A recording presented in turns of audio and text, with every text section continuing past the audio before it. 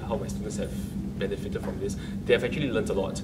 They're starting from the very beginning, or in fact the major bulk of it was on conducting gestures, and it always homes back to this idea of your conducting gestures needs to be natural, not just for the conductor, but also for the choristers who are singing, and also for the audience who is watching your performance, which is the essential points that I think my students are able to bring back. Of course, Dr. Curry has brought in all the final points of how do you make these conducting gestures better, and in terms of communicating with your choir.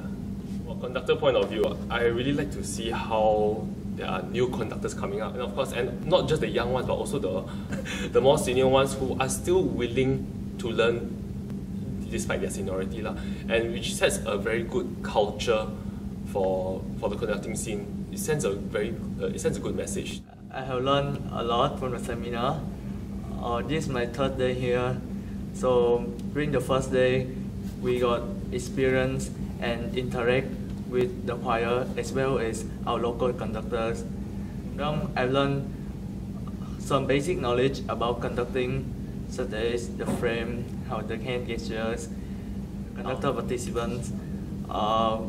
We have a good example on how you should do it and how to correct it correctly. I think that the seminar was very informative. So previously, like a few months back, I just started conducting and I have no idea what gestures to do, like what does the gestures means. But like after this one, although it's really the basic technique, it teaches you maybe it corrects the fundamental mistakes that most conductors will make.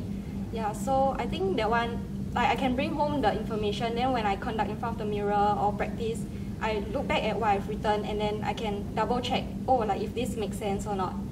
Yeah, it matches my expectations, or even like it exceeds my expectations actually. Yeah, I didn't expect to learn so much with just like $80, and I think it's really worth worth my time and the money here. Hearing from my conductor are very familiar faces, we actually learn more and be more active to ask questions. Yeah. I feel good about this seminar because as an observer, I get to observe the different conductors and their different ways of conducting. And indeed, before I come to this seminar, I have gone through the scores and I thought of how to conduct. But looking at different style of conducting, it helps me realize that some of the way that I thought of doesn't work. By observing other people, I learn more than I myself standing there to conduct. Definitely, because we don't always get to have a chance to conduct the songs that we want to do, and especially sometimes we don't have SATB choir, so we don't get to do the SATB choir repertoire. What I liked about this seminar is that the clinician is very observant, and he would pinpoint each different conductor's way that they need to improve on. And it's not just a general that, oh, you have to do this, oh, you have to do this. No, he actually pinpoint, you have to do this. This is what you need to work on. That's the thing I like the most. And he makes it so easy to understand for us. Do you think that concerts should do more of the seminar? Yes, definitely. Yes, every year.